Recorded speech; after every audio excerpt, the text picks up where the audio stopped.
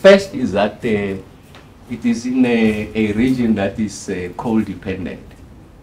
So essentially the largest emissions, if you like, the footprint is found here in Mpumalanga. And what the negative effects of SOxes and NOxes, the immediate health of communities, and also the greenhouse gas CO2 emissions.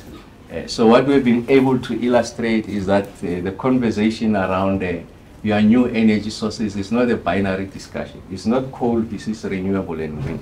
It's doing all of the above.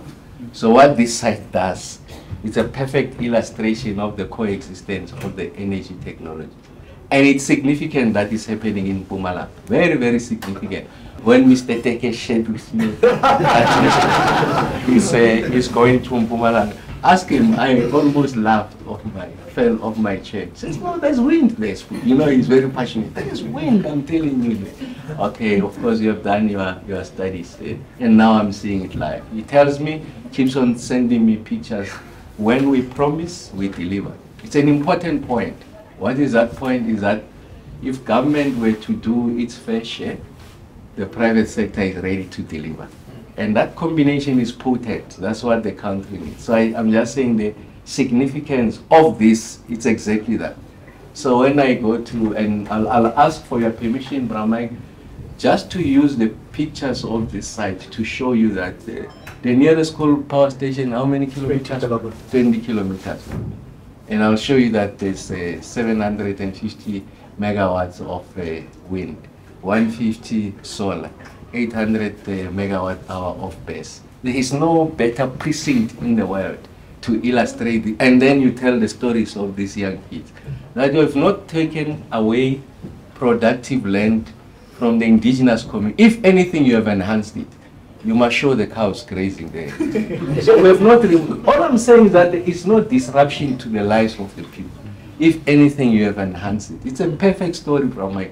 The second beauty about this is that a black-owned resource company started 7 years ago, a major player in the South African energy complex, built their own balance sheet, not on the back of connections, parasitic relationships, but just on the strength of the players as entrepreneurs.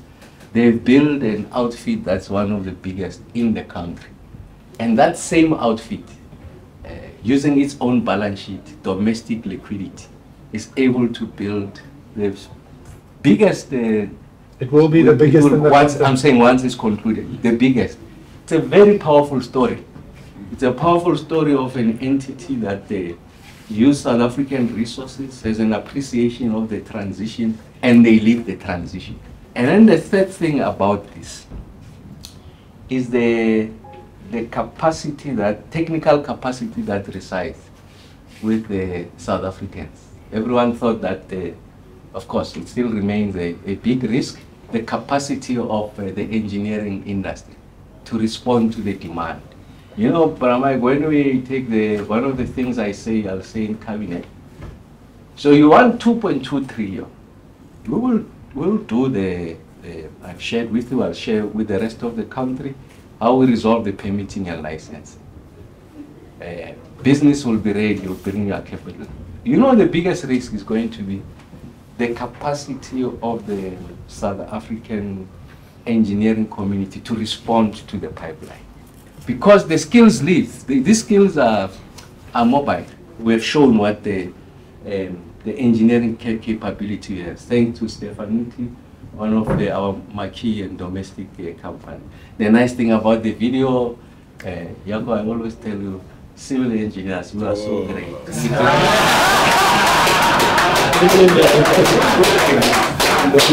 No, you see the structures, they are there. The structures is this rotating machine. They'll come with the story, no, the wind is not blowing, you can't get. But the structures are there, so that's the point. I'm sorry to other engineers. I apologize to all of you for telling the truth. But the point,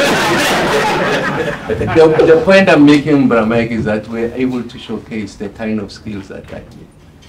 And I must say that they were eternally grateful. You could have taken your money somewhere. You know, I always tell people that what capital does, it looks for opportunities. So if you choose not to give capital opportunity, of course, he can be a patriot, but he wants returns. For sure. So if the Kenyans say yes and he will go there.